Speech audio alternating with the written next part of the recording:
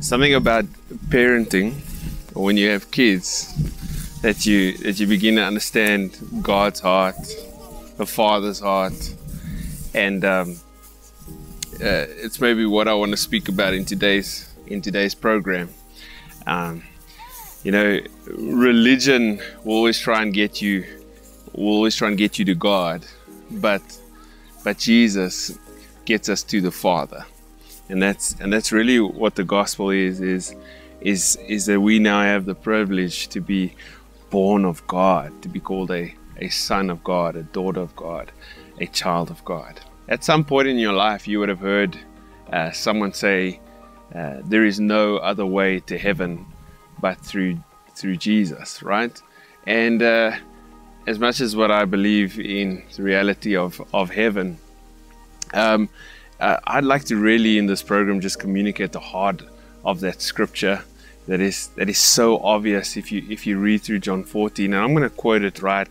You can pick up the story from verse 6, verse 7 of John 14, and he says, I am the way, the truth, and the life. No one comes to the Father but through me. Now think about this. It's not communicated in that scripture that God is trying to get you to heaven through Jesus. He's trying to get you to the Father, which means that God is looking for sons and daughters. All right, God is looking for children. His ultimate desire is to have children, is to have sons and daughters. Do we really think that God desires people to get to heaven? Like He needs people to live in unoccupied houses in heaven?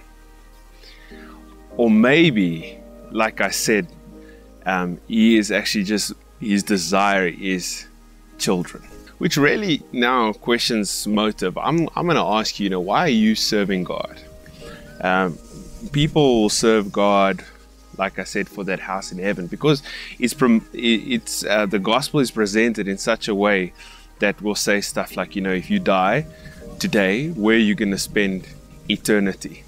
So we get people giving their lives to the Lord for the motive of having a house or having eternal life or an awesome afterlife. It's like gospel is presented in a way of fire insurance, so that we don't burn in hell forever.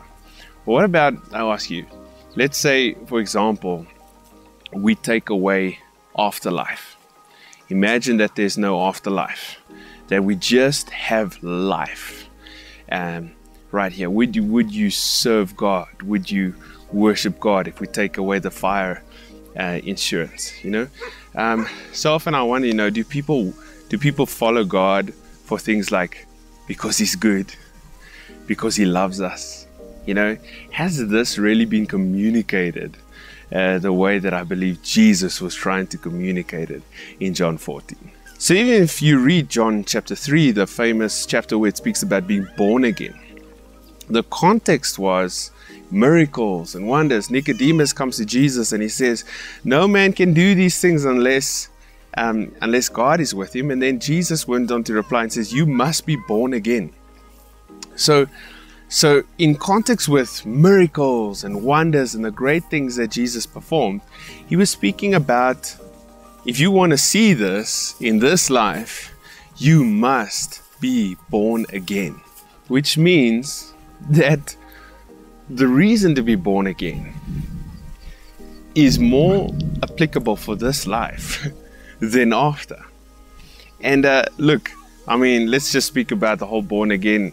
Nicodemus asked a fantastic question, and he said, how do I get born again? Do I go back into my mother's womb? And most people laugh at that, but I thought that it's actually a brilliant question, which leads to a phenomenal revelation. All right, so if God is looking for sons and daughters, it would require us to be born again. We'd have to take on a new birth. We'd have to be born of God. Jesus answered Nicodemus later, and he said, whatever is born of the flesh is flesh, and whatever is born of the Spirit is spirit. So now we understand from John 4, Jesus explained to the Samaritan woman, said, God is spirit. All right. Jesus said, what is born of flesh is flesh. What is born of spirit is spirit. So if I'm going to take on a new birth and to be born of God, it needs to be a spiritual birth, right? So John 3:16, for God so loved the world that he gave his only son. Why did he give his son? You know, because we understand, you know, if you in the Christian faith, that you sow and you reap, right? So God gave to get. So he gave to get a harvest of sons, and you can read that in Hebrews chapter 2. He says he purposed us to bring many sons into glory. So God gave his only son, all right, so that he can have more children, so that he can have more sons and daughters.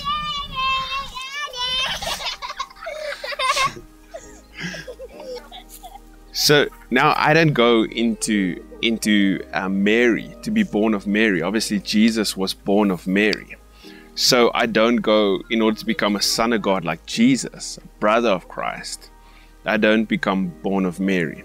I've mentioned this in some of my other videos before, and I encourage you to check them out if you want more in-depth teaching about this. But Romans 8 verse 29 says, those of whom he foreknew beforehand, speaking about me and you and creation, all people, God predestined us to be molded into the image of his son. Now check that scripture out, and it says share his likeness.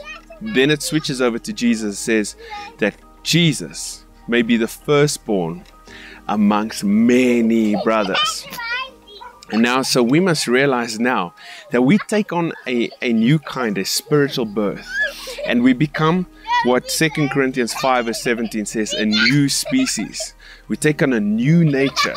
I love this scripture because it suggests that anyone who is in Christ becomes like a never before seen creature, completely new creature, born of God, spirit by nature, all right, and sons of the Most High God. In the last years, I mean, I've been serving God for about 12 years, maybe more, and I found, especially in the last couple of years of my Christian life, my education or my learning has been unlearning the things that I've learned in the faith. You know, switching the emphasis from afterlife to life, switching the emphasis from one day to possessing now, and understanding God's heart, as in he desires sons, and he wants sons and daughters, and you know the famous scripture that Romans 8:19, all creation is waiting for the revealing of the sons of God. And I want to encourage you, you know, and remind you, God is not looking for tenants for unoccupied houses in heaven. Think about that. God wants sons and daughters. And Jesus went on to speak in John 14, and he says, in that day you will be in me and I will be in you, and you'll be in the Father will be in you. And this is what God ultimately desired. So here's an invitation for you. Maybe you've never got this one before. The invitation is, if you want to be a child of God, God loved you so much, he gave his son so that you can become a child of God, become the son of the most intelligent being in all creation that is responsible for all of this, that you become a son of God, a son of God. He gave his son, Jesus, so that he can have you. He saw the gold in you, right? And he sacrificed his son for you. So if you want to be a child of God, that is the invitation. And it's not trying to get you into heaven, It's trying to get heaven into you. It's trying to get God into you. It's trying to bring His fullness, that God can be seen in and through us. And that is the good news. And it's freedom. It's liberating.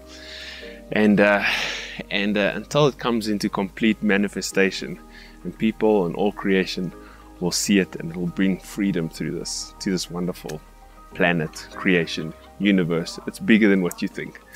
Check out my other videos. Let me know what you think.